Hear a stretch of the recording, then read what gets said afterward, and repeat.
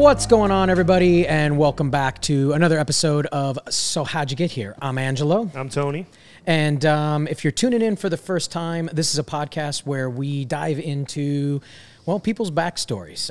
Everyone starts somewhere, and we want to know where that place was, how long it took to get where they wanted to go, and did it look like what they thought when they got there?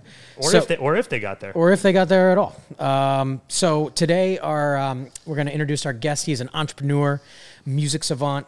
Basically, if there's ever been a concert in this world, he's probably had something to do with it. He's a global promoter for Live Nation. I would like to welcome to the show today, Mr. Steve Herman. Thanks. How you doing, sir? I'm great. Thanks for having me. Thank you for coming on. Thanks for being on our show today. Very cool studio setup you have.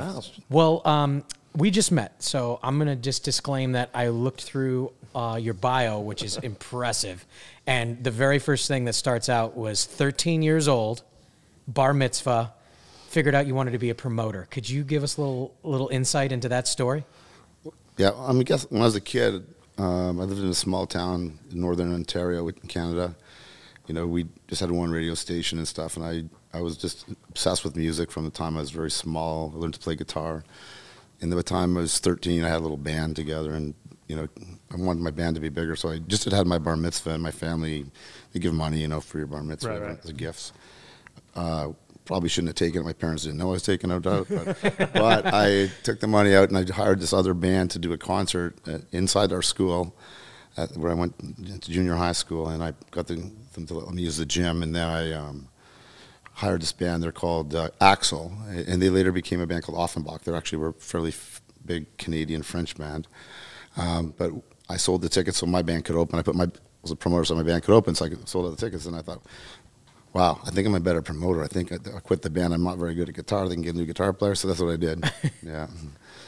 So you became a promoter at 13? Yeah, I mean, I wasn't really meaning to. I mean, it was like this would have been like 1974, and it was sort of where the business was come from the 60s to the 70s, and it started becoming a business, and there was little promoters in every city. Yeah. Right. Like, you know, it wasn't really an organized business. It was just someone decided to promote. So I was in a small town, unfortunately. I wish I was in a bigger one, because if I had been a bigger one, I could have been a bigger promoter. When you say small town, like how many people? We're talking 20,000? There was 50,000 people, of which half were from America, because it was a base where NORAD, it was a second NORAD base, like Colorado Springs. Wow. Okay. And it was a very transient place, but cool. It was a really good place to be.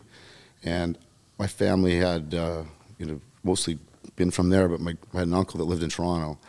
And I would go to summer camp, and after summer camp, I'd go down to Toronto, and that was my favorite thing, because you could listen to Chum. It was a big station. Yeah. Yeah. So what kind of music were you into at that age? I mean, I listened to so many things, I guess. I mean, I worked at my dad's store. It was a grocery store, and I was a butcher inside the store. It was from 13 to 16, call it sort of thing. And there was a little record store. It was called Records on Wheels, and there was a guy named Barry that ran the store. And Fridays the trucks would come in, and him and he was just really, he knew I liked music, and he played it in his band, his own band. He was quite a bit older than me. But he let me come over, and the trucks came out. We'd unpack all the trucks, and the albums would be there, and I'd get to look at them, and he'd give me a deal on them. So I started listening to records and bringing them home. I mean, I was smoking a lot of weed. And, I mean, it wasn't the kind of weed you have now. You had to smoke 20 of them to get stoned, but Mexican, or I think it was called, or something. They've been working on it like it's a cure for cancer. Was it more like hard rock, like rock and roll? Like what? I mean, I think like the first, no, I mean. Like the Doors and Zeppelin? Like no, the first thing that happened probably was around, I think around then, like 11 to 13, probably 11, 12, maybe 10. Yeah. We went down, because there was no concerts in North Bay, really. We'd go to Toronto with the family, and we'd go down and we'd go to this thing called the Canadian National Exhibition. It's in downtown Toronto, and you know, probably in most cities would have that. That's where the concerts first, it was your big fair, and that's where concerts really started to be bigger. So I went there and I saw the Jackson 5, and I saw the Stylistics, the Osmonds with the whole family, with Jimmy and everything. You know, that was just, and I think the next year was when my cousin took me, and I think I saw Emerson, Lake and Palmer with an orchestra and all this stuff. It was kind of like different moments in time. And then because my dad had this grocery store, I used to go.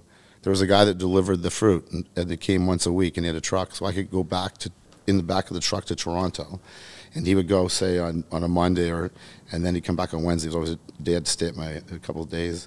and I'd go see like a show in Toronto, and I'd try to get tickets. And I remember going to see Kiss and I had a ticket. It was just myself. I was in the back behind. I was at the top of the thing behind a post. It was super fan. Yeah. I used to do that all the time and go to concerts. I was a huge concert fan, and then.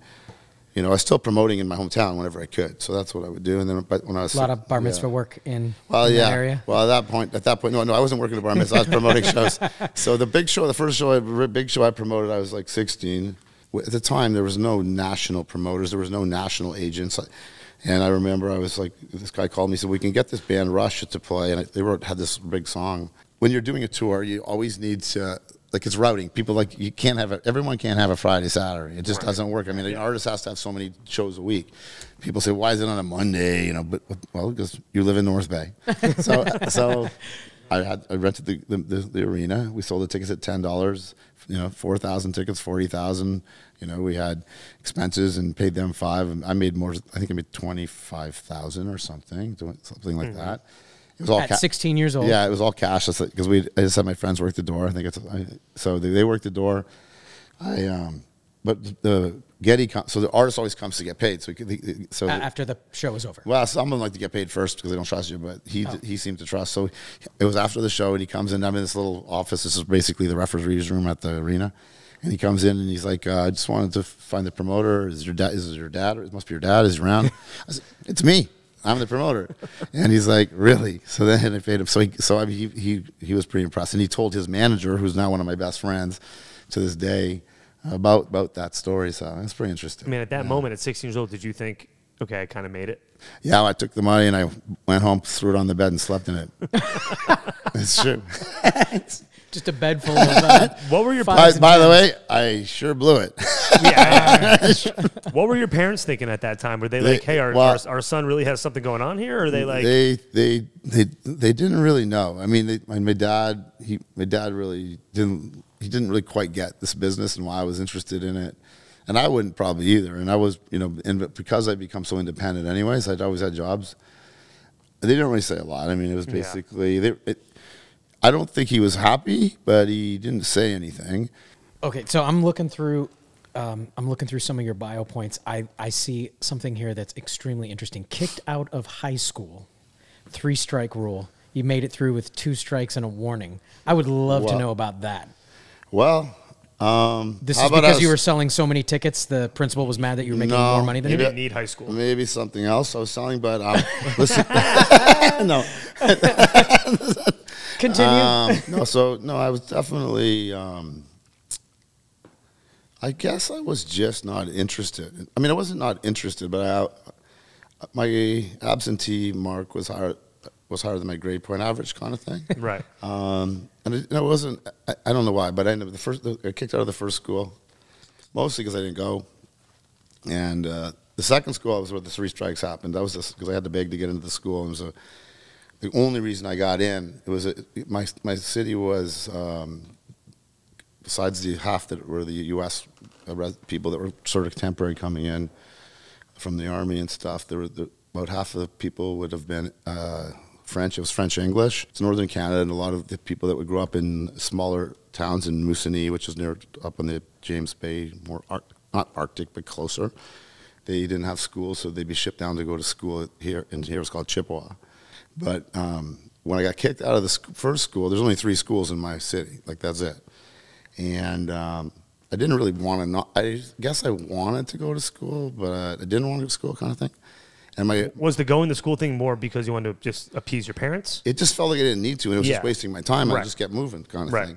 Right. And I'm sorry, is it French-speaking for the most part, or is it bilingual? It's about 50-50 French and English, but I went to an English school. A lot of English people would go. There's one of the 3 schools was bilingual. Mm-hmm. So if you could go there, but I couldn't. I don't think I could barely handle the English, so I was going to go to English-French school. So so this guy, I went to see him. So the reason, his daughter, I dated her. Not really, when we were 13, I wouldn't call it. Just very, but we were. You rode bikes together. We were friends, so he had met me a few times, and he knew me. He knew my grandmother, who was a principal at another school. She was actually the first female principal in Ontario. But when I went to see him, he was like, "Okay, Stephen, we're going to let you come here. You got but if you get in 3 things you get in trouble with, you're out. So I was like, okay, sir, I'm good. I'm going to be good. So the next day, I'm out in the front of the school, and I have this little game. And I had a bit of anger management problem, I think. I had this little game. It was an NFL game that my cousin had given me. It's like one of the first handheld games. Like this was a big, but you guys have no idea. We didn't have nothing. We had a Pong game, you know. So, but this was a big deal. It's an NFL. First NFL, the official NFL game. So I'm playing with it, this guy, grabs it from me, and he's like the local bully guy. He just took it from me, and I was like, you're not just taking it from me. So I threw him through the glass, and it all busted, and then he was peach punching me, and Mr. Swanson came down, number 1, and you're paying for the glass. Nope. You didn't even get to give your side of the story? Nope. There's no side. No sides. There's 3 strikes, Angelo. No sides. There's no side. Then it was like a week later, I decided that I didn't feel like going to this one class, so I went down. There's a little creek down there below, so we'd go down there, so just to smoke and stuff. This time I was down there smoking a joint. Right behind me, tap, tap, strike 2. Okay, this is going faster than I thought. This is the first week, and then I thought, well, things aren't going well. So I was really good until the school burnt down. This had nothing to do with you. No, you didn't burn the school down, right? Perfect. Was that the one? Okay. Nope, nothing to do with me. Actually, I volunteered to help clean up and stuff. You know, that's what I did. That's nice. We ended up going to. There's only 3 schools, so now one of the schools had to split the day with us. You know, so we'd go. I made sure I got the afternoon part. You're not a morning person, I gather. And the classes were only 20 minutes. Yeah. Oh wow, it was perfect. But yeah. Anyways, that's enough of that. All right. So well, I could tell more on that, but I think it won't. That rest is going to get worse. So school not for you. School's not for you, but you still made it to college. You made it to college, and then you majored in poli-sci? Okay, so this is what happened. So then basically, this is that school. I'm going 20 minutes a day. Right. Because I had failed every course, I had to take 9 courses that year, and I still technically wouldn't have enough courses to graduate. We had grade 13. I don't know if we had grade 12 and 13. Okay. They don't have grade 13 anymore. That was eliminated, but then they did. So in grade 13, you needed 6 courses, okay? I was short 9 courses to get grade 12. But Mr. Swanson said if I could graduate all 9, that he would make sure I got into college. So if you got a passing grade in all of those classes, you could still graduate. Yeah, true. And then what ended up happening was I did pretty good, but I was like, it was hard. Like, you didn't have lunch. You know, all my friends, by then you'd have spares. They all had spares. They didn't even have, like, they had 3 classes. And there was a little pool hall, and they'd be in the pool hall, and I'd be there. I mean, I was pretty good. I went to most classes, and I did very well. And actually, it comes time, and he said, well, Mr. Swanson said, you're looking real good. And then this one teacher, this chemistry teacher, it's always a chemistry teacher. He didn't like me for some reason, and I got like really good marks, but I guess I missed a lot of his classes, so he failed me. And I'd already got approved to go to college. I had to wait an extra year to go because of him. But Mr. Swanson wrote the letters to each university that I applied to, just saying that, you know, well, he doesn't have this. I did well in the 6 courses that you really need. Right. And I got into all 3 places. Did you apply to any U.S. schools? No, there's no chance I would have got No chance? No. I mean, also back then, I mean, it was hard to go to a U.S. school. There's no internet, right, at this point. So you, like, the ability to even understand what you would try to do that. Yeah. Unless you were like if you had, I thought I was pretty good, but I mean, if you were the greatest football player or they came looking for you, maybe you'd have a shot. Yeah. Wow. So you really meant that when you said if it wasn't for him, you probably wouldn't be here. It's true. It's true. I have a painting in our bathroom actually upstairs there, and it's still there. And he gave it to me. He painted it himself. He died soon after, actually, of cancer.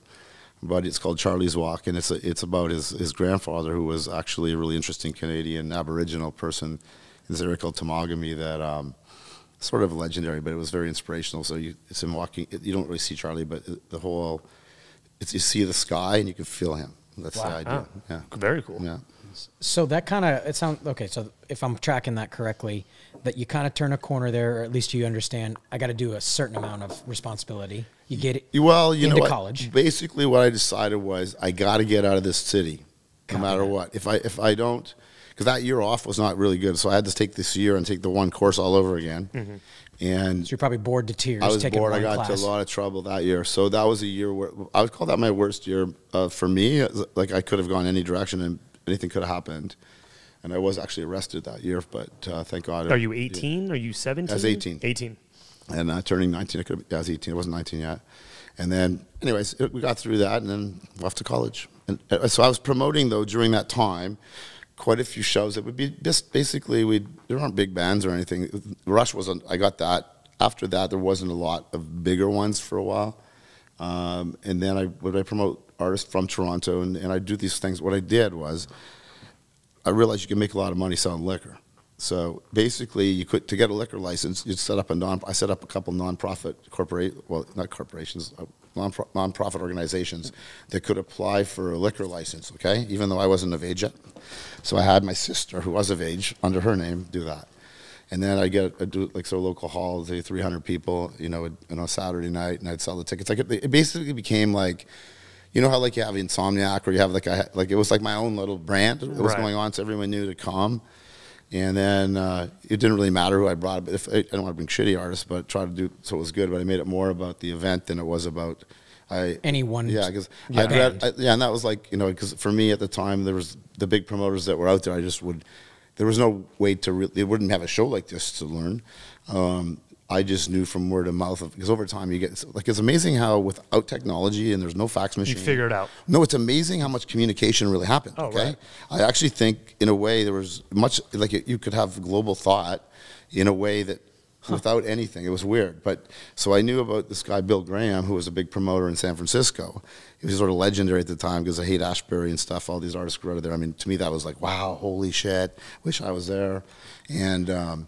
So he used to give everyone an apple when they came in the door, right? And the apple had something in it, kind of thing, right? Mm-hmm. That was sort of the thing. So it was like promoters, You're thinking how to get people to come. So they, and we want to do that. So because at the time the artists we get flat deals, so it was pretty good. You didn't really have to pay them much, anyways. So then agents came along because these are fairly unknowns, and you're given a platform too. Even the big ones at the time, when they would come for into Toronto for the big promoters there or wherever. The artist was getting not as much money. They would get, here, I'll give you $10,000, and they go play Maple Leaf Gardens, and they sell the tickets for $20, and they keep all the money. Wow. Right. That's sort of the idea. But obviously, slowly that turned, and every year the artist share got higher and higher and higher. Anyways, so after that year, I went to college, so that's where the next step was college. And at that point, the first year, I just partied and partied. I mean, it wasn't really much going on except that. But I wanted to be the programmer, like the campus programmer. At the time, colleges were a really big deal, and I was now in Ottawa, which is a bigger city than my city. Right. And I thought, well, I want to promote here. But the easiest way for me to promote, because there was already an established guy like me that would have been in my little town, was to try to become the campus programmer, which I applied to be, and I got this job. So you'd put on shows, and that was a different time. There was probably 30 to 40 shows I put on a year at the college. They don't do that. They don't do that as much anymore. Dude, you're a worker. Yeah. No, but and they did that then, and most colleges had that. It was a big deal. That was where a lot of bands broke out of. I did. A lot of artists would come through. This was in the early '80s kind of thing, and I would be doing shows with. I did a show with Simple Minds. They didn't even sell out because no one knew who they were. And Flock of Seagulls. Mm-hmm. We had Are you catching all these people before they're about to? This is just as it's exploding. Just as it's okay. Just as the time, for me growing up, the music just before that I'd listen to, on my way to my, remember my grade 13 exam for, it was for, which course was that one for? Oh, that one was for the chemistry. Maybe that's why it was. So me and my friend, we went parked the car. He had a car. I didn't have one. He had an old Datsun B210. It was all banged up. Perfect. But we would we went and we smoked the biggest joint in the parking lot before we went into the exam. I remember that. How'd you do? That's the one I did well. I think I got 80 something, and they failed me. I think you heard about the joint. And then so you're promoting. You're starting to get your feet underneath you. Yeah, you're doing school because you're supposed to. At what point does this break into? I mean, I know about the Bruce Springsteen story, but that's for later. But no, but really the thing, if you go us. back to the beginning, because it's really the beginning that matters to me at this point. Yeah. So when I was 13 at the time, and I did that. So 14, 15, I would, I had my bedroom was in the basement. My favorite thing was listening to music from going to pick up these albums, and I would just sit there and I'd listen to Pink Floyd particularly. I still do. And Wish You Were Here was one of my favorite albums. I could listen to it every day, but I'd sit there and listen to it, and I dreamed that one day I'd live in the Hollywood Hills. That's what I sort of thought and be a promoter. That's what I really did. Wow. I sort of knew. I mean... At 13? I think, yeah. I mean, you don't know, kind of thing. Right. So everything I did, I tried to say, well, because I had a lot of jobs, and in between all those things, even up until I had a lot of jobs, even up until I went to college, because I was always trying to make money, get more cash, do whatever I could do. Yeah, you're definitely hustling. Yeah, and I just wanted, so I tried to get the best jobs. I worked at the pipeline, worked in a lumber mill, cut trees. I was a butcher. I did all those things because we know it did. It made me realize more. I got to get out of here. Yeah, I got to do what I want to do. This isn't meant for you. Music was always there for me. And when I went to college, I went to college just as a way to get out of my place. But I think with college, I realized once if I hadn't gone there, everything that happened to me in my life is related to meeting people. Right, like. It's not going to school. Yes, it's important to learn. I think you learn more yourself personally, but I think what you don't get to do is you don't get to interact with other people and hear what they do, and then grow together, kind of thing. Yeah. Because even to this day, there's many of those people that I touched at college that are still today are part of my life in different ways, and lots in business, right? That's like it's the same for everybody. Yeah. And you would have missed those opportunities to form those relationships. I'm a little place, and I got a little bigger place, and then there's more people, and as long as you're open to socially meeting people and stuff, so that's really was important to me. And then when I was there, I mean, school was important, but I really just then music was I got to do something. So to become the programmer was great. We also as that job, you also ran the store in the one building. And we had a little bar called the Breeze Inn that you were sort of responsible for. And I was also the campus beer rep for Molson at the same time. And you wear like 8 hats at once, buddy. So on the campus, I was a ski rep for the program. You're like the Swiss Army knife. I mean, but it was different. It was different then. Like you could smoke in class. At college, we could smoke. You could sit there. I mean, you can smoke weed or anything. Right. You could smoke, but you could smoke cigarettes in class. It was pretty disgusting when I think about it. But we also had a cigarette sponsor deal. You can't have that on campus today. No, all that stuff we had. No. So I was like swagged out by so much. Free residence in my job. Free residence, had a bar. Oh, and all the pinball machines too. Lots of cash in those. Yeah, that's a whole other racket. You look like a NASCAR, probably walking with promoter hat, shirt, band. Well, I try not to do that. I try just not to do that. So okay, all right. Yeah. You want to be neutral. How does 18, 19-year-old Steve know about like Bill Graham and those guys in San Francisco about what was going on? Because there is no internet. Well, I would get magazines, early Rolling Stone magazines. There was a thing called Performance Magazine that talked about the promoters back in the day. I mean, there was a lot of charts which we don't have today, right? Like there was a lot more. How you shared information, you'd have to get newspapers and stuff. And there was a little place called Tida's in North Bay, and he could order stuff. So I would find out about it and say, can you try to get this? If it didn't have a billboard at the time or whatever that was, there was a lot different. There was lots of them, and I would get all these magazines and I'd learn and read and stuff. So that's all. Did you know eventually that, like you said, your premonition of the Hollywood Hills? Did you know eventually you were going to try to get there? No, not really. Was California on the map at this point? I mean, not really. I mean, it seemed that all the artists talked about it. Right. Like California, like Led Zeppelin. I mean, I just sounded like a good place to me. Yeah. And I hated Florida. Everybody, the Eagles, everybody. So how many songs are called California? Right. So it's sort of like this mecca, especially. I mean, if you've watched that, I love this, the double show. The documentary? Laurel Canyon? Yeah, Laurel Canyon. And that's where I live in Laurel Canyon. Yeah. Imagine, so I live in Laurel Canyon, so I watch that. I'm like, how did I end up here? It's like pretty wild. Yeah. And even today, like Laurel Canyon is very creative. There's lots of creative people there and stuff. And it's a beautiful spot. So take us, if it's okay, what's the, we see your work ethic and how hard you're hustling and you're in multiple places, doing lots of different jobs, making connections.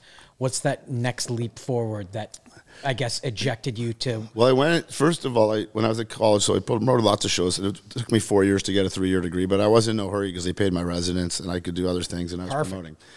You're making more than the professors anyway. Yeah, and then it was probably. And then I ended up, we had never really been, I took political science, so it was sort of another passion. I still have that passion, but I'm happy I didn't go that way. But my friend he's more active in sort of the local campus. So the first delegate selection was going to be at Carleton, which is the school I went to, and and you really how it would work is you would run to be a delegate in their local club or whatever you want to call it. I think it was called the Liberal Club. It was called the College of the Club, and then you would have membership. So because I wasn't interested earlier, or my friend Bob, we didn't have any. There was 300 members. We didn't have them, so we knew we couldn't win unless we signed up people. And I was the beer rep, so at the local. So we put up a big sign in the lobby, said, "Come and sign up for Steve and Bob kind of thing, and you get free beer." Right? Yeah, it's true story. And then anyway, so then the best promotion ever. I think we signed up Swept the elections. 4 or 5. Yeah. Well, we hadn't happened. It was about to happen, and then on the weekend, I guess some of the people on the other that had been there earlier thought we were just assholes, and they went to the press, and there was a big national story how Carleton students bribe students for votes, and it was just because the people that we were going to beat. They wish they thought of it. They can't believe that we did this, right? And they tried to say it wasn't, but we did nothing wrong. Yeah. So it turns out, we ended up. It's like politics 101. It was basically just a little bad press kind of thing. And then, so Bob wins, and then the next day he was actually working for a senior minister just as an intern. And that minister called and said the guy that was running to be the PM wanted to meet us. So we had a meeting. He said, "I want you guys to run our youth campaign. This is the kind of strategy we need." So it's true. And he actually won. He became the prime minister. Very short term, because you got to get elected still. Right. Yeah. This was when one prime minister quit. Okay. So it's like, he won, and I had an office for a minute in the prime minister's office, and then he called a snap election and was gone. So then I was back. So back to, okay, what am I gonna do? Yeah, what are you gonna do? So then I was Molson, where I worked as the summer rep. I liked them because at the time, beer companies were really interested in. That's why I got the job. They liked me because they were targeting youth, and music was something they didn't have, because they had a hockey night in Canada and all this stuff. Like, same with Budweiser. Like, everyone all of a sudden realized that, like, the kids were starting to drink different things. They needed to target youth. So they started investing in sponsoring music. And that was sort of like, that's an early 1980s thing as well. They did a deal in Toronto for a C&E concert series, that same C&E concert. Yep. So it became the Molson C&E concert series. That was the first, I think it was one of the first big sponsorships. That wasn't me doing that. That was the big promoter in Toronto did it. But because that was one of the first years they had this thing called the Juno Awards, which is the Canadian Grammys, I just started working for them as a beer rep in a small town just outside of Toronto. And then my boss called and said, "Look, we have this whole table, and none of the guys want to go, because all these beer guys were old at the time. They didn't care to go. So it was with a front row table, and it was not what it is today, the Junos, but it was one of the first years. So all these, if you were a Canadian artist, you got nominated to be Artist of the Year, Album of the Year, all this stuff. So I had this table, and it was the best table. So I knew some of who the managers were, because I'd been promoted. So I invited them to sit at my table. And so, there was a guy there, Bruce Allen, that managed at the time Bachman Turner Overdrive, and he managed Bryan Adams and Loverboy. And I knew about him. Like, I promoted some of his young other artists, but he didn't. I don't think he knew who I was. Yeah. But then he was sitting right beside me. Like he does now. So then he heard about your beer campaign. So I got this job, and I got this job at Molson. They paid me $36,700 a year. I remember now. Everything about it, and they gave me a car. I had a Ford car, some kind of Ford, a free car kind of thing, and I had a $1,000 a week expense account, which was. Dude, you're doing better than me. What year was this? Yeah, this was like 85 kind of thing. Yeah. I didn't last there long, because a beer rep was a pretty shitty job, you ask me. So I take this job, I remember, and I just wanted to be in music, and I was like, "Oh, this is awful." Because it's a good job. And how old are you right now at this time? Well, then I'd be like 22, 23. Okay. Yeah. Wow. Yeah. Dude, nothing. But job in college or right when you graduated? No, I was briefly for maybe a month at the prime minister's office, and I needed to work, right? Right. And at Molson they were interested in me. I wasn't really looking for that job. I'd send my resume out to people, but in the music business, where are you going to send it? You're a promoter. There's nowhere to go. I didn't want to work for these other promoters, really. Like, right. You wanted to do your own thing. So now we're around 22, 23. You're a beer rep, and I'm the beer rep, and I'm at the Junos, right? You're at the Junos. You got all that stuff. Meeting people, yeah. So I'm at the Junos. The guy's there, and then he says to me and my partner, we don't really get along. We split up. We're not splitting up the company. He's going to go become more of an agent, and I'm going to be a manager. At the time, they had a little business, and that was growing quite big. And he was. Why do people do that? What's a manager and an agent? Like, what's the take? Like, why did they split it up? Well, first of all, you have to go back in history. It's just it's another gate created by people, right? As you get So the real truth about agents is it really became, I mean, you can't in California be a manager and an agent. Do you know why? You can't. You're not allowed to. You have contracts or something? You can't be an agent unless you have an agent's license in California. And so there's a reason. And so, you know, if you ever read Lou Wasserman's book, we have not, but we need to know. Lou Wasserman started MCA. Oh, okay. Right. MCA was a booking agency. He was Ronald Reagan's agent. When Ronald became governor, they made this new law that you had to be an agent in order to sell or broker a deal between musicians, artists. You should read the book. Okay. It's a pretty important book for everyone that's in anything to do with entertainment because it's a lot to do with why things exist the way they are. Right. Interesting. But so I don't know where I was going with that. So a manager more or less manages the artist, and the agent can do. Yeah. So but it was so young. Like there was no real like functions really yet. You know. Yep. I mean, there were certain functions that came out of the MCA stuff because that's there. But that was only in California. Where I was, there didn't have this. But there was agents and managers. But traditionally, what happened is they followed the California sort of model, and you can't really be a manager for multiple artists because I can't just talk to all these people every day. I mean, it's just too hard.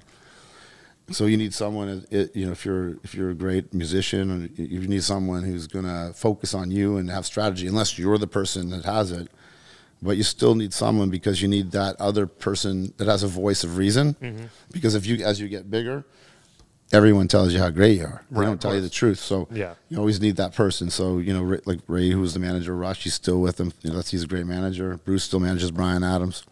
And there's a change of management as history goes on, but that's what they are. They're sort of part of the brand, but they're the one that's figuring out what to do. And Mick Jagger, in his band, he's both, you know, kind of thing. Sort of thing. So when you're at this table at the Junos, what came of that? What helped you? So remember the time. So I was making that money, 36,700, which this is like pretty big money.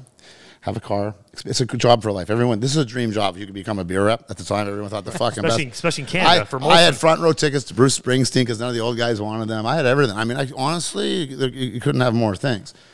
But I didn't. That's not what I could. It wasn't your career I had aspiration. But I was doing in a little local area called Guelph, which would be like, say, you're out in Ontario or something, kind of thing. And I wasn't really in the main city. And as a beer rep, you had a lot of responsibilities besides, you know, paying off for draft at the stuff. You had to go and, you know, deal with local problems. And so I had an answering machine. I still have it, actually, because I kept it because all the messages would come in. Hey, there was a fucking mouse in my bottle. Can I get a free case now? Kind of thing. That's just the kind of stuff it would be like. And I was like, oh, it's a guy from the Kiwanis Club. We're having a ball tournament this weekend. The guy from Molson's last year gave me all this stuff. I'm hoping you're going to give it to me. If not, I'm going to go to Labatt. Yeah, everybody's seeing what they can get. And I remember we had the launch of a beer thing. This was it for me. So, and I was just starting I started that job in, say, September, and then it was November. I'm at this Juno Awards, okay? And I meet this guy, Bruce, and he's like, I knew who he was. So, I mean, it was all planned. It wasn't like I didn't know what he was doing, but I didn't know that him and his partner had just split up and there was an opportunity. So he said, well, my partner just started this agency. Why don't you talk to him? So we set up a meeting, and I met him. I flew to Vancouver for this meeting. They paid half the flight, and they didn't pay for anything else. They picked me up, and then they offered me a job at no guarantee, like no money whatsoever, but I would get commission on whatever I did. Based on performance. Yeah, so I came back and I quit my job, and then my dad thought I went nuts. Right, that was like, what are you doing? But so I came. But anyways, I moved out there, and I was, you know, I was doing what I wanted to do, and I signed. You know, part of the deal was Bruce had Bryan Adams already as a manager, and Bryan was already breaking. Like it wasn't like they needed me. Okay, they didn't need me, and he had an agent in the U.S., but in Canada he was just doing it himself. Yeah. But I said, well, you got to let me be Bryan's agent. If I'm going to take no guarantee, I got to be Bryan's agent. And he had Reckless. It was just blowing up. Yep. Like it was, because I thought, well, because if you want me to sign acts, I got to be credible. So he agreed. And then I signed every act I came across in Canada pretty much. And then it was very regional.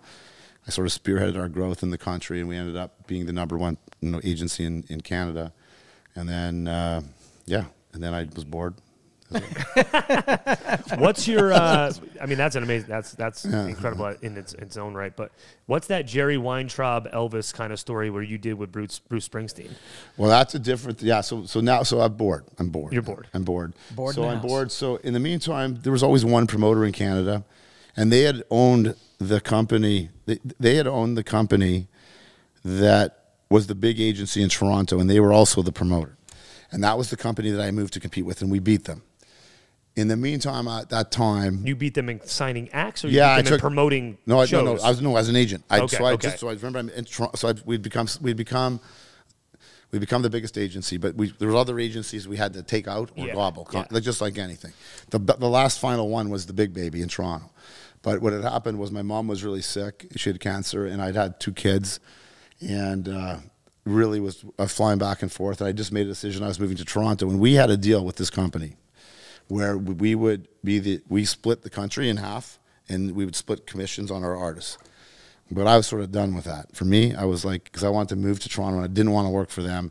So I had to come to Jesus discussion with, at the time, my boss at the time, which because I didn't have ownership at all of the company, and all the acts I had signed, except the ones that they obviously hadn't. They had a lot. So I remember, we stopped and we're going down to see Garth Brooks because Bruce, his other partner, was managing the artist that was opening for Garth at the Tacoma Dome. I'm trying to remember. Tacoma Dome? I'm from Seattle. Okay, I said Tacoma Dome. So we're driving down, and he's pulled off the highway. He said, okay, I know you want to go to Toronto, and you want to compete with them, but this is a big step for me because I'm declaring war on people I've worked with my whole life.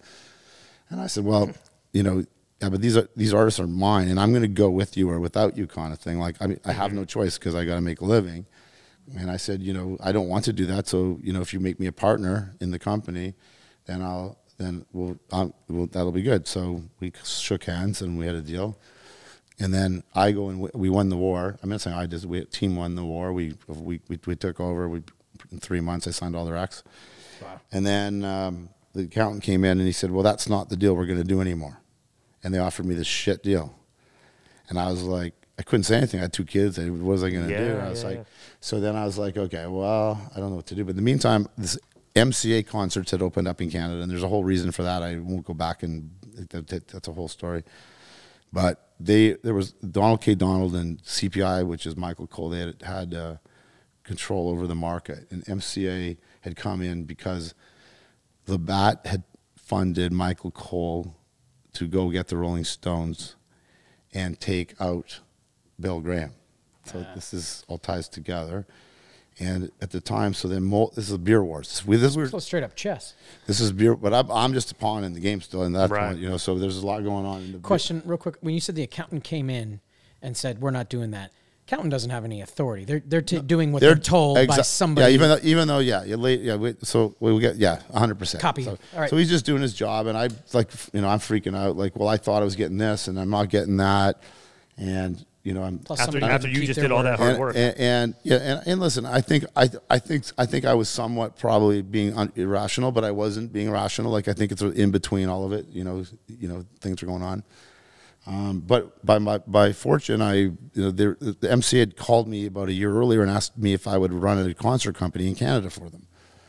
And I didn't want to do it at the time because I had just convinced my team I couldn't leave. How could I leave in the middle of this war? I'm moving there. We're going to fight the competition. Everyone knows I can't just bail now. Right. So I stuck it out, and then I won the war, and then we had this thing, and then it turns out that the guy that was at MCA running the Canadian operation got offered to run the entire operation of MCA, and he called me and he said, we hired another guy after you didn't take it. He's not working out, and we need you. And I said, okay, well, how much do you pay? He said, what do you want? So I gave him a number. He said, yes. So I quit my job at the agency the next morning. I started at MC, and that's what I did. Wow. Yeah. As just a concert promoter. Yeah, just pure concerts. So you lost Brian Adams. You had no more. I was not their agent any longer. Okay. I let it go. I let it all go, and they can just have it, and they can keep all the money. Yeah. And if they had actually probably kept their word all the way through, they might. I would never have left because I also set up this company called Little Big Man. It was in the U.S. out of ITG, which later became one of the bigger agencies down here. I mean, I did a lot of things for that company, but It was also, you know what? It was time. I sort of done. Yeah. I was tired of the Canadian. I figured I wasn't getting out of this Canadian sandbox unless. No, I wasn't. I mean, I was trying to figure. You know, I had to figure out how to get North Bay. If I didn't get out of Canada, at least in a way where I was connected to something internationally, then I may just be gone. You know, kind of thing. Yeah. So I was fortunate to get this deal, and then we went on to build the first amphitheater in Toronto, which was the Molson Amphitheater. So again, all ties into the same people, you know. That's crazy. Beer It all makes the comes world back. go round. So remember what I said though. So the reason that all happened was because Molson was the sponsor of the C&E. They were the first one to sponsor. Okay, there's two big beers companies in Canada. There's Molson and Labatt. Labatt's it. So a lot of this ties together because it'll tie together how I end up where I am. Okay, because Molson were happy that I came to MCA because they knew me. So I think that's why they paid me more to do that, and then that's where things changed right then. Because then now we were competing against CPI. So now I'm competing against the people that own the agency I had to compete against. They hated me, obviously. But So you're running the concert touring for MCA just in Canada? just for Canada at the Okay. time. But it's still pretty good. You know, it's 10% of the market. Huge, It's like yeah. my first promoting real job, like besides doing it myself. And in that time, I promoted like quite a few shows we did across the country. You know, we did Page Plant, and I did Van Halen's tour. I did Rush's tour. That's where the Springsteen stuff comes in here. So when you do tours like this, now are you pitching them to bring them to Canada? Yeah, Or are they well, like, hey, that's a market we're not tapped yet. We want to go there. No, most of them would have worked with CPI. Oh, okay. Which is the company that was the one that I told you about Yeah. that was basically set up by Ballard Cole Labatt and Donald K. Donald and stuff. So at the time, they're still there at the beginning, early stages of that. So Michael Cole is the guy you can read about. I mean, he's a legendary promoter. Yeah, read about him already in here. Yeah, so Michael Cole's the one that went down with Labatt's money. Remember, Michael had a deal with Molson. So he had a deal with Molson, and then when it came time, he went to Molson. He was tired of his sandbox, okay? That's what happened. So he decided, Bill Graham had been promoted. There was no real national tours at that time, okay? Bill Graham was the first guy to do anything, okay, to do that. There's a couple of other ones, I think the Sullivan Group out of Boston that did the Jacksons in complete disaster. But Michael had this idea, so he went to Molson and said, "Look, I want to do something bigger, and I want to get the Rolling Stones. So I need funding. So they said, no, we already have a deal with you. We don't need to do it, kind of thing. So he went and created a company above his company that then didn't have a deal with him. It owned his company, and so Ballard called BCL. And so then he cut a deal with Labatt, who gave him a check for $70 million so he flew down to Montserrat. And he offered Mick Jagger $70 million. I mean, that's not exact numbers, so we shouldn't remember that. Right. But A lot. At the time, no one had done this. No one had said, "I'll give you all this money to an artist," right? And he did it, and it changed the business. I mean, he did change the business, but then he was no longer interested in Canada. So that's probably one of the reasons why I was successful. Because as he was doing that, I just built this amphitheater with our company. There was, and there was never been one, which changed. Up until then, his partner's dad owned Maple Leaf Gardens, so they had a lock on the arena, so you couldn't promote. Okay, Right. Like you're screwed. You can't go in there. Monopoly. So, but this amphitheater changed the dynamic because the U.S. had already gone to amphitheaters. So almost every promoter had built an amphitheater somewhere. That was a big change. Because the idea was you'd have a venue built for music instead of built for hockey or basketball that you could use. That you're trying to sort of make work for something. Exactly. So then, so now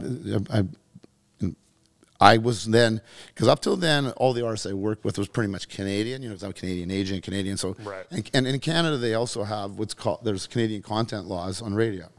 So they have to play 30 to 40% Canadian music. So there was a Canadian star system that existed that didn't really mean anything else anywhere else. Does that exist today? Still does, yeah, but it's less meaningful because everyone's found ways around it to do it. So Justin Bieber's Canadian, Drake is Canadian. Yeah. I mean, they don't, there's so many Canadian artists, it's crazy.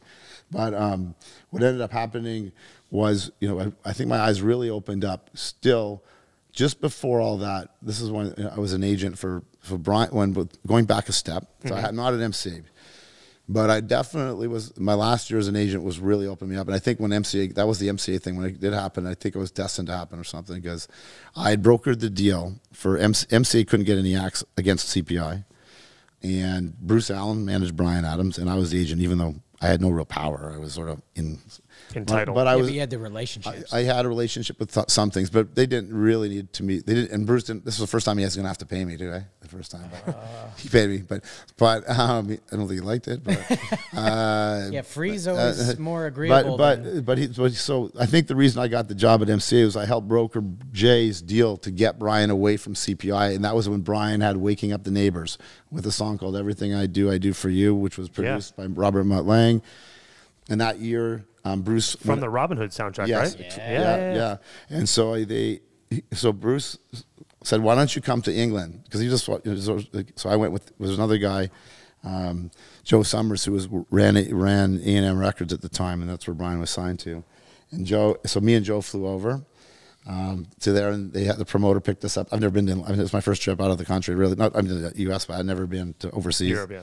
And we get picked up, taken to the thing, and Adams was doing I think it was 6 nights at Wembley Stadium. It was massive, I was gonna say this is around 90, right? Yeah. So, but this is his biggest record that he had. So he goes, and so we end up going there, and I'm thinking, holy fuck! And they're singing his songs, and they're singing I think I've never experienced this situation where 100,000 people. And they're singing Summer '69, and they're singing even his other records, and I was like, holy shit, this is so big. So so then I really wanted to go. So I think part of when I left, even though I was mad, it was also because I wanted to go. It was, and I think so. I blame him, but it's probably not just that, kind of thing. Right. We still got to get to that Bruce story. Let's comment in this zone because now I'm at MCA. Okay. So you got to get the big acts to Toronto for this amphitheater that you helped create. But I have a bigger but I'm tied to this company called MCA. It was actually called, and it became Universal because Universal it became Universal, and then it was to everyone it was the biggest company in entertainment. So my card was pretty good. So when from the time I was in college, I guess college. I always wanted to promote Bruce Springsteen. He was sort of happening. But they used to have this thing that the agents would call promoter of record. They still have it. It's bullshit, man. It's fucking bullshit. So that's why I don't really believe in agents anymore, even though I was one. But they're blockers, they block you. So they say, well, you were the first guy to do it. You did it when it was high school, so you get to do it forever. And I'm like, that really seems stupid to me. That doesn't seem like a fair deal. I mean, it doesn't seem like it's good for the artist either, if you ask me. I mean, if you're, sort of thing. So I'd call this guy Barry every year, and probably sometimes more than that, and say, hey, can I get? He says, well, they still, they got history there, sometime maybe. And this is from college on, and now I'm being. So wait, you're calling him what? Once a week, once a month? Well, at first it was once a week, and then he got sick of me, so I had to stop. And then I stopped really calling him. I guess I didn't really call him anymore after a while. Now it's at this point, this was in college, so I was in the early 20s, and now I'm in my 30s, and a call comes one day, and he's like, "It's your lucky day, Steve. There's a bit of a problem. Bruce, you're going to get some Bruce Springsteen dates in Canada." I said, "Well," he said, "well, there's Michael Cole got in a little trouble. There's a story that says that he was using the tax money. That he didn't have to pay the 10% tax and all this stuff." And I'm not getting into that whole thing. You can look it up. Okay. But I know you called so much, so we want you to be the promoter. And he said, "Well, how much?" He says, "No guarantee." Now, this wasn't a Bruce Springsteen. This was after he's done the Born in the USA. He put out a record called Ghost of Tom Joad. And he wants to do a solo tour. So it's a solo tour. Oh, so this is an E Street band. This is just Bruce by himself. This is after he's had the big tour. So I said, that's awesome. So I'm excited. So I do the same thing normally. So, there was going to be 3 shows, really. 2 in Toronto at the Massey Hall, small theater. We'd be playing the Orpheum downtown or something here. And then Montreal at the St. Denis Theater. And so they're not big, but he's just playing acoustic. Okay, it's a big deal. Yeah, but the seeds you had planted 10 years earlier calling are paying off but now. The best thing happens. So I don't really, it's great that I'm getting it, but it was not, it wasn't big financially, but it's still from the Bruce Springsteen check kind of thing. So I'd arranged, so I'd get this guy, Mike, that did all my, ran my security stuff and did, arrange pickup and visas and stuff. So I normally sent him to the airport to make sure they are. So then Barry calls me, he said, "Why is that guy going? You got to show up there." So I show up. I have a used Jeep, like a Cherokee with dented. So I'm there. And at the time, it was obviously before all 9/11 and all this way early. You could actually go in the airport and stuff. So I went in the airport, and I was told to hold a sign just with my name on it, Steve. Okay. Steve. Okay. So then he came, and he came with another guy. The other guy's name was Terry. It was a friend of his that he grew up with, and he was just traveling with Terry. This tour manager, who still tour manager, was already in town. He was already at the venue and stuff, and he was staying at the Four Seasons in Toronto. I'd already went in and got his key to his suite and everything. So when we got to the hotel, he would just be able to just walk right in. So we gets in the Jeep, and I'm trying to talk to him, and it's sort of weird. He's sitting right beside me, and Terry's in the back seat, and I'm like, I got Bruce Springsteen sitting in here. I don't know. I don't know what else. And he's reading the Wall Street Journal. And I'm like, this fucking seems weird. He's reading the fucking Wall Street Journal. What's he looking for? I mean, and so everything I say is stupid. I guarantee it. What's the Chris Farley bit where he interviews the famous people and he can't come up with any good questions? It feels like that. Okay, well, it feels like everything I say.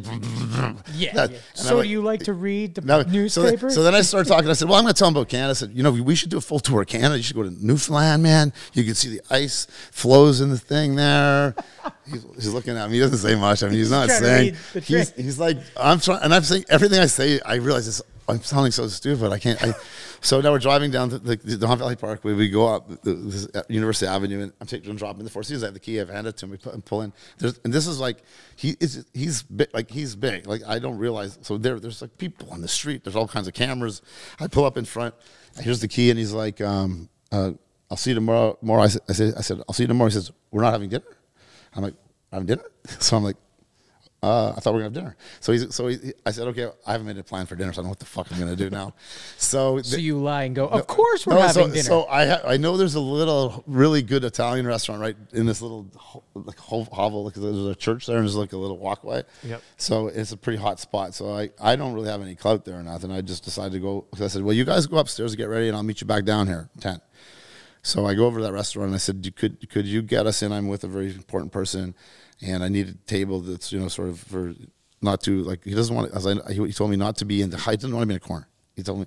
So he said don't or do? He didn't want to be stuck in a corner, but he didn't want to be too in the middle. Yeah. So I don't know what that means really, but I say that to them, and they get a table.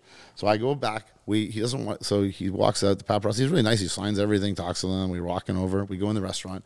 We sit down. What I don't know is that there's a CREA board meeting happening in this restaurant. So CREA is the Canadian Recording Industry Association. It's like your Grammy Association, but it's the Canadian version.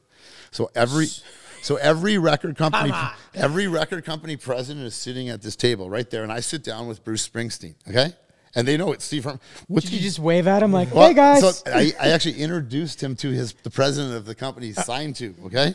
Who he doesn't know. Yeah. So they don't really know that I've just... Do you go jogging and trip and fall and winning lotto tickets or anything like that? I could go back to that. But listen, but so they don't know they don't know that I don't really know them. Don't tell them. Let them assume. They still don't know.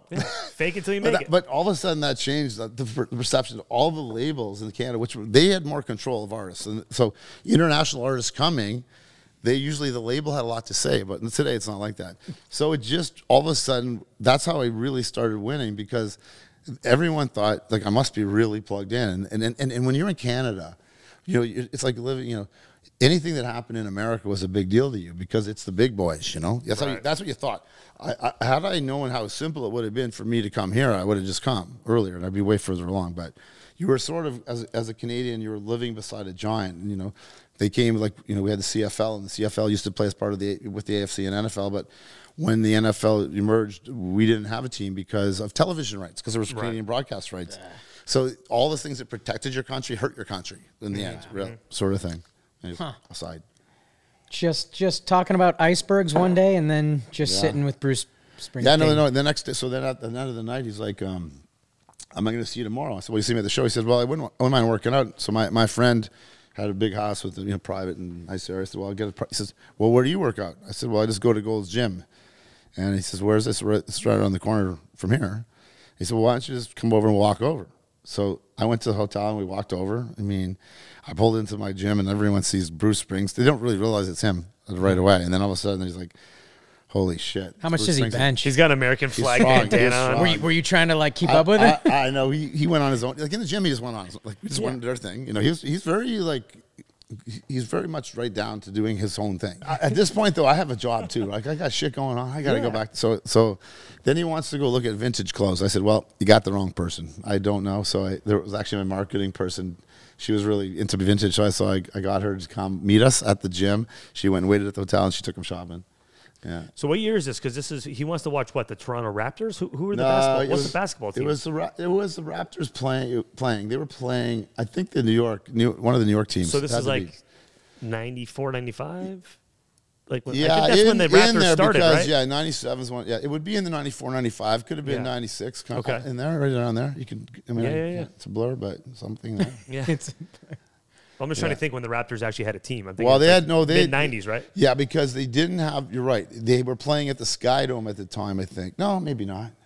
The Sky Dome was they were played in our initially when they played there. They played in the big stadium and they converted for basketball, and then there was a Maple Leaf Gardens, and then there was an arena built, the Air Canada Center. Air Canada Center, called Scotiabank Arena. Yeah, it was built. I can't remember all that. So we got probably about another maybe 15, 20 minutes left. I would love to get from we haven't got very far yet. Bruce, hey, we'll do 2 parts then. Okay, so Bruce, kind of that whole serendipitous. It was more that blows the doors off. Well, I mean, I didn't really realize it but it was a perception, right? Perception becomes reality on everything. Like if you have one fucking hit, you have a hit. You know? Yeah. Now what you do with the hit is up to you. Yeah. And you had a hit. You had Bruce in the middle of the I had restaurant. a couple of hits before then, but this Brian Adams. Brian Adams at that time, that was a huge song. Brian Adams, without Brian Adams, even before that song, that song was mega big, but Summer of '69 was huge. But it was like a calling card. Like it's like like if you have a movie, you have the #1 movie for a minute kind of thing. If you don't take advantage of the #1 movie at the time, you're going to forget you. You got to go. Yeah. So you have to have a plan, and I think someone had a plan, but I didn't expect it all, kind of thing. I basically MC a concert. So first, I could make it. I could take all responsibility. I took out the agency. It became the #1 agent. Then I took over we bought the promoter. So BCL, which was Balco Labatt's, they had a company. We competed with it. We took out they'd been there for years and years, and we ended up beating them. And we bought them out. But it wasn't we beat them too. Michael Cole had decided to leave. He wanted to be a big promoter, so he now has the Rolling Stones. And he's doing U2. And he's moved his operations offshore to Bermuda. Yeah. And and there's a guy through the whole process, another related back to Brian Adams. When Brian, between 2 records, at one point I had an offer come in from a promoter that was a sort of an independent promoter. That's when I was an agent still back. This would be 93, I'm thinking. Before I've maybe earlier than that. I'm still an agent. Okay. Right. And Labatt's is backing this promoter, and they're doing a show at Canada Olympic Park. Whenever the Olympics in Calgary, following year, so.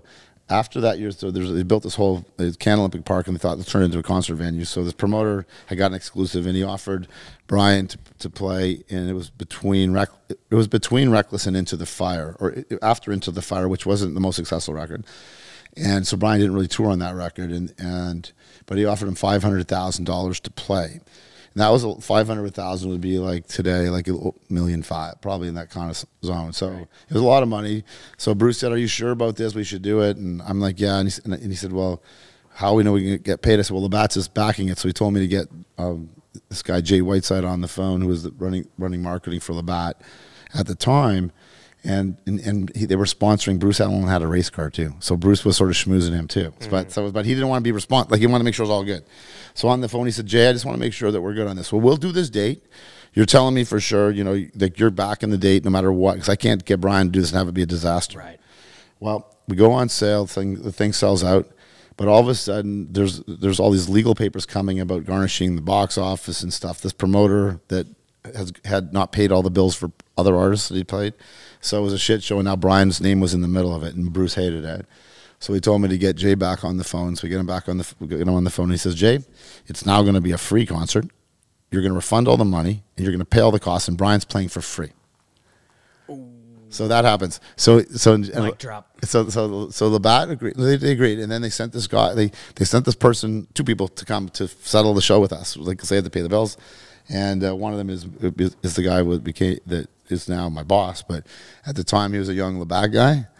And he became my partner later. It was interesting. Do most music reps come out of the Labatt company, or I mean, beer in general? Well, not normally, but in Canada, these for whatever reason. In Canada, the beer was basically beer. It was Labatt and Molson, just pushing Coke and Pepsi. No, look, no, listen. I used to do these things called blind dates, where we'd you'd win in cases of beer stuff. You know, that was when I was at MCA when I was there. We did actually Soundgarden. You know, David Bowie, Bush. No Doubt, Rush, Metallica in the club. So you'd go, you'd win in a case of beer, a little coupon, and you get to go to a show. You wouldn't know who's playing, and you'd go in there and Metallica would play. It was a pretty big deal. That's a huge deal. Yeah, then we did. Yeah, then it's like winning the lotto. But that was in Michael now. He had done the same thing at Labatt. So I'd set up my own company. What happened was, MCA, everything's going well. Everything's going well. We're back to MCA, and then. A really good friend of mine became one of the biggest, financiers and bankers in Canada, in the world. Okay, in about 3 years, he started this thing called securitization, and was from zero to there like $1 billion. Okay, flying in jets, and it was crazy. So he kept saying to me, "Why don't you start your own company? Why work at MCA? Let's start your own thing." So and I created this festival called Edge Fest. That I turned and I put it on the tour, and we made $1 million. And that year, I got my bonus. It was $10,000, and I was like, I'm just not happy. I mean, this seems ridiculous. So then he saw that, and he said, "Well, he funded a company, and just after I funded it, I was at an event, and it was sort of public that I was doing this, and going to compete with my company, and this guy, Michael Rapino, he was at this event at the Junos, which is now growing to a bigger deal. Right. And we were in Vancouver, and he saw me there, and he came up and he started talking to me. And we've known each other since that settlement at the place where lightning hit the stage and the water was pouring in the building, and we're settling. But there's that whole thing there. We don't need that.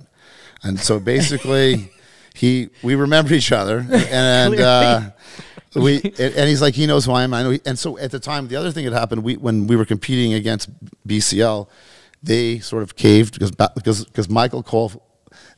Fuck them too. I shouldn't say that, but he did. And so Labatt's was pissed. So then we bought Labatt's piece of BCL at Molson, and Molson and Labatt's were tired of wasting their money.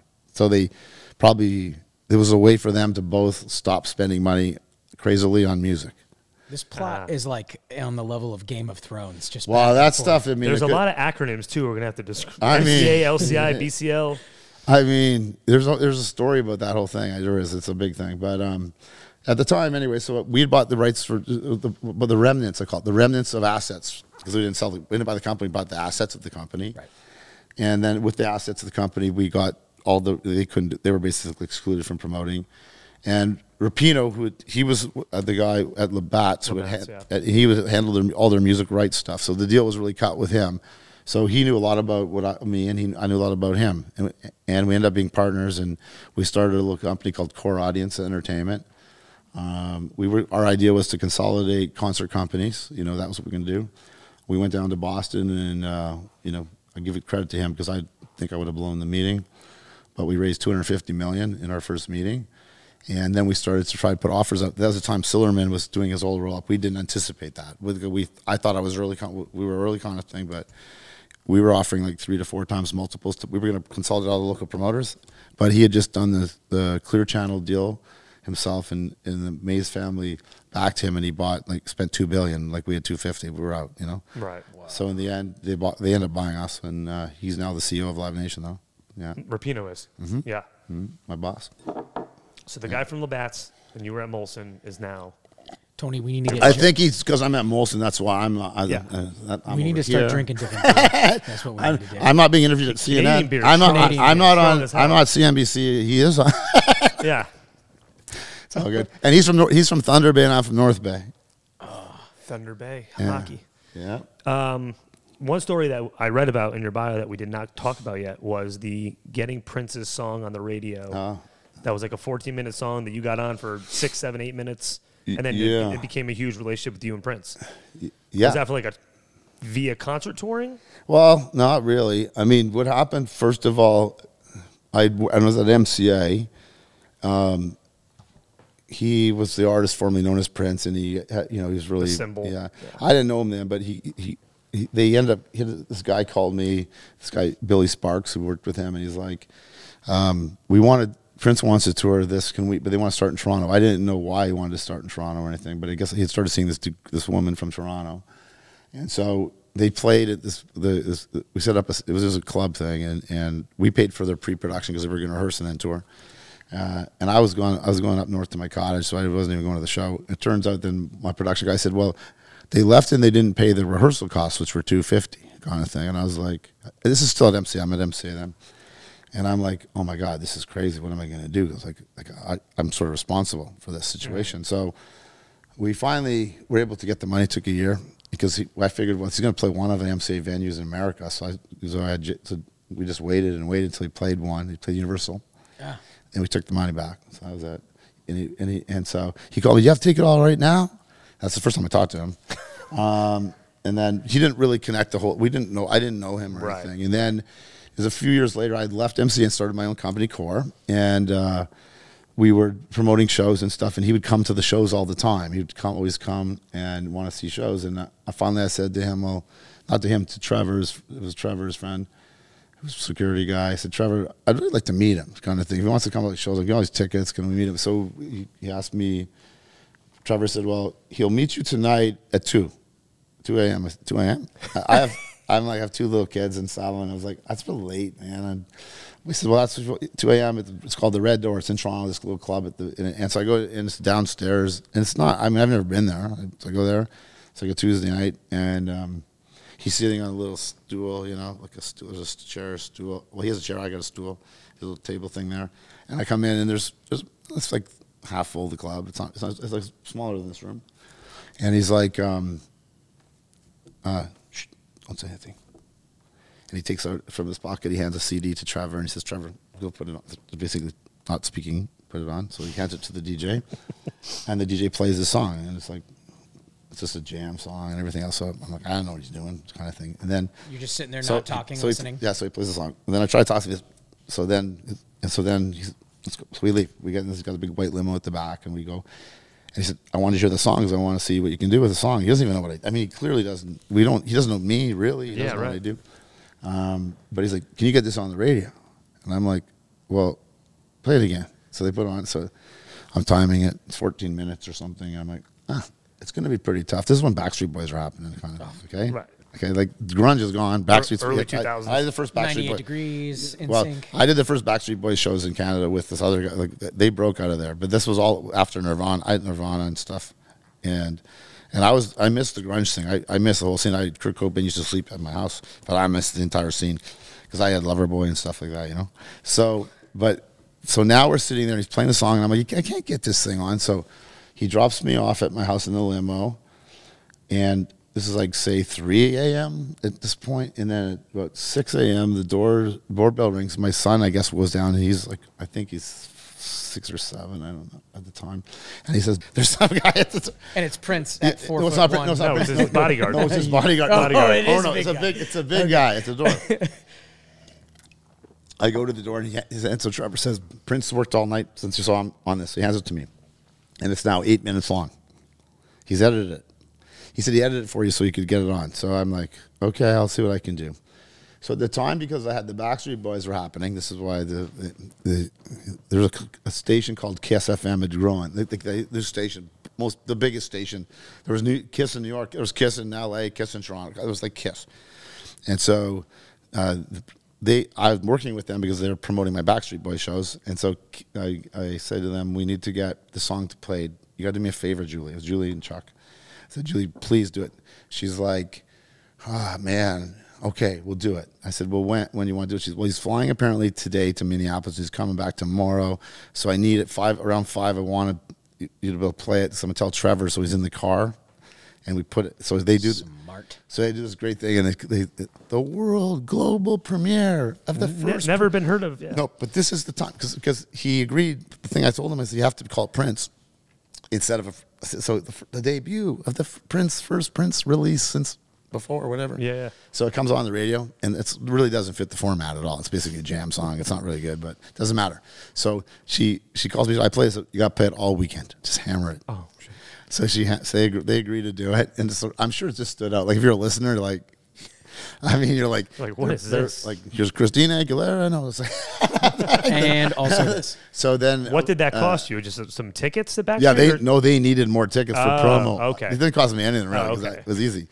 That was easy. So then Trevor called me and said, "Well, Prince wants to meet today." So that day we met At 3 a.m. again. No, we met that. We met about 11 p.m. That was about 11 p.m. And it was just out of his car, and it just in the car. And he said, "Okay, I'm ready to go on tour. I want to start next week touring." Like next week. I'm talking next week. Like so I booked the tour for the next week, and then he went on the road, and we sold out the shows, just smaller shows. And then I ended up bringing him to Europe. You know, it was the first time Prince went to Europe for many years. And from then, I worked with him since, on and off. He fired me quite a few times, but getting that album on the radio, did that built the trust? That was what, like. Well, I did what I said I was going to do. That's all it was. That's all it was. He was mad at his label, usually mad and bitter, like a lot of people, because he was told he had $100 million record deal, but he never really got the 100. I mean, that's the gross. So everyone tells you what the gross is, right? So these artists think they have $100 million. Like they don't really know that after you take all the costs and you pay for everything, $5. Exactly. And so, whether he should understand or not, he didn't, or just like any other artist. Okay, yeah, so right. they become very bitter. So I think he just appreciated that I would tell him exactly what it was, and he didn't like it lots of times, right? Like he didn't like it, but he would get mad at me, and he'd say, "I'm going to get someone else," and he did it. But I never got mad. I just would wait. I ended up doing 21 nights here at the Forum at one point in time, and did the 10 nights in New York. I proed him all through Europe. Did lots of crazy things. He was difficult, but I learned a lot. So you had Prince when you owned Core. I started then. Right. And then I promoted him before then. I promoted him at MCA, that first thing I did. But there's no connection really to that. That became a different thing because he never met me. He didn't really know me. And then it was at Core, and then it went on, and we did the European tour. We didn't get the U.S. tour, and there's a reason. It's like that would be another hour to explain. But we'd love to have you back for a part 2. Yeah. But that part was really the part where, I loved promoting Prince, even if it didn't make money. It was a guy that inspired me when I watched him perform, and that was the best. I miss him today. Like I think, at least he stood for He stood for real art. He didn't he hated this music that we have today. Like he wanted real musicians, and he would push you beyond, always, everyone, no matter what you were, the band, if you were the guitar player, the drummer. He worked these guys, but he was he had a level that he would see. He played how many instruments? Every instrument, 7 or 8. At he least. played every instrument. He played we did the shows at Madison Square Garden with him. It was Welcome to America, kind of thing, and Madonna came to the show. She wanted to sit in a certain thing, and I had arranged for the management, had asked me to get her these seats, but he wanted her to sit in a certain spot. So I made sure her tickets weren't where they're supposed to be. So she's right down by the stage, and he really did do this. He came over. This is show 3 or something, and she's there, and he's on the stage, and he comes over because it's a cymbal stage, so things move around. I don't know if if you were there, but. It's in the round, and he came over and he played guitar, whatever. And then he'd come and sing, something. Then he'd come over with the piano and do "Purple Rain" right in front of her. Then he would dance to one of his songs, and then he grabbed the bass and played the bass. And then he danced, and he looked at her and he said, "You can't do that." Come on. Oh. Yeah, true. What did she do? Leave the building. Not right away. She did. She was smart enough to be like cool about it, but as soon as she had her moment, she got up and left. Wow. She never took the Cristal room. Right. That's for sure. So after Core, was that when you went? After Core, when does Live Nation come into this? Well, Core. So Live Nation. So okay, think about this. So Core got sold to SFX. So Core was sold to SFX, which then became Clear Channel. So SFX was the company that consolidated everything, which we would. Michael and I were trying to consolidate. We lost, so we ended up cutting a deal with them. That was at least the second best thing we could do, I guess, maybe the third. But we do that, and then so I'm the president of Clear Channel in Canada, I guess you want to call it. And then Michael decides he got offered a really big job to stay and go back to Labatt. He didn't want to do that. He always wanted to be in music. So he just really wanted to do it. He moved to New York and took a job that was really junior. I'm talking like, are you sure you're okay with it? Like, you're going to do this? But he did it within 6 months. He moved to Europe. Within about another 6 months, he was COO of Europe, then CEO. And he took the company public later, like from Clear Channel to Live Nation. Oh, wow. And he's just a brilliant businessman. So, yeah. I mean, I was fortunate to get him as my partner because I think had that not happened, again, another story. Again, another door open. Another person in your life that changes your life. Like, I mean, it was like, I don't know that we would have raised the 250 because I don't know in that meeting in Boston at the time that I don't think I would have sold it through without him, you know, kind of thing. So probably things would be different. I don't know how you actually ended up, because the whole Laurel Canyon, California, how we brought it back to the beginning. Mm-hmm. Is that just when you went to Live Nation and now you're here? No, I mean, before, so I had to, for personal reasons, I left Clear Channel, and I ended up just buying a part of a company called the Agency Group, you know, so I sort of had no choice. I had to make a decision on something, and I did it, and it was probably, you know, it was a thing that took me back a little time to catch up kind of deal, but it was okay. So I went back to the agency business in this company called the Agency Group to be the CEO of North America. And I bought part of it, and I did that for about 7 years, and they represented 1,000 artists, and I, ran a bunch of 100 agents and stuff. Really wasn't what I wanted to do. But I had to. Sometimes in life, you have to make a decision on something, and I had to do something. Yeah. So I did that, and then I did a good job, built the agency up, turned it from being almost bankrupt to being worth something, and then really wanted to work in promoting, and I went to Michael at one point. I said, "Look, I really just got to get out of here." And he got me out of here. So I guess it was in 2009. He said, and I tried to buy the company. So I only owned 25% of the agency, not even 10%.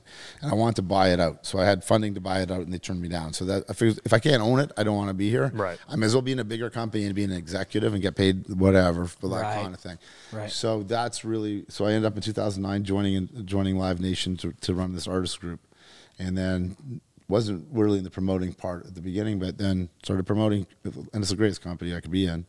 I've been able to do things like, I promoted Prince, doing all that stuff. And Michael, the other thing was because Michael, he was involved with me from the beginning, so he knew Prince too, like I did. And, Prince always wanted to talk to the big guy, so Michael became the big guy, so, talked to him. And then, but that was a special thing for me.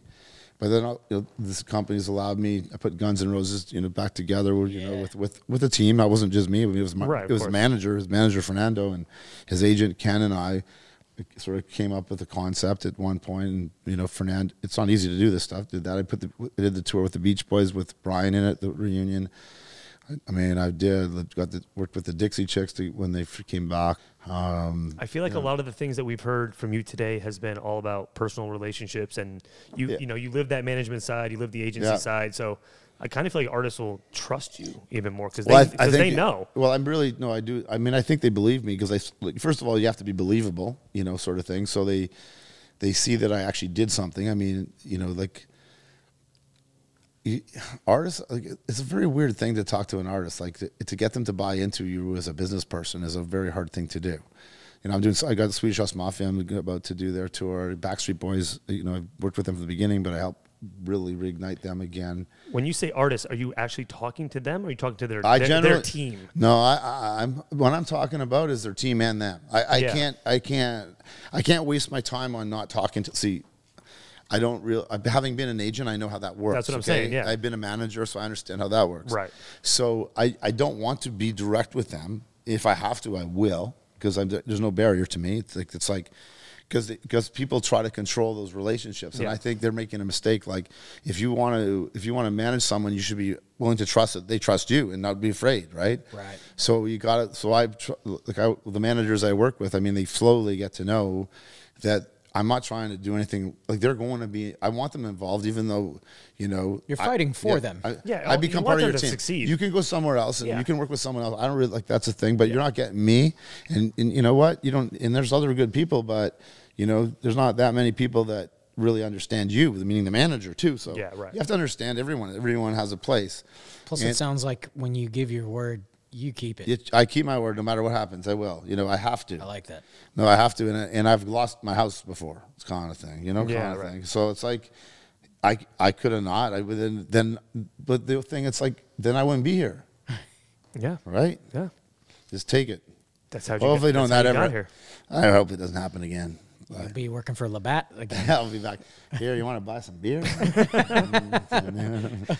We would buy beer from you. I will because buy you beer. sold us. You sold us today. Okay. Well, we've started a thing where one of the final questions we ask every guest who comes on the show, and this is going to be probably harder for you. I think so. If you hadn't have made it as a promoter or doing what you do, what do you think you'd be doing?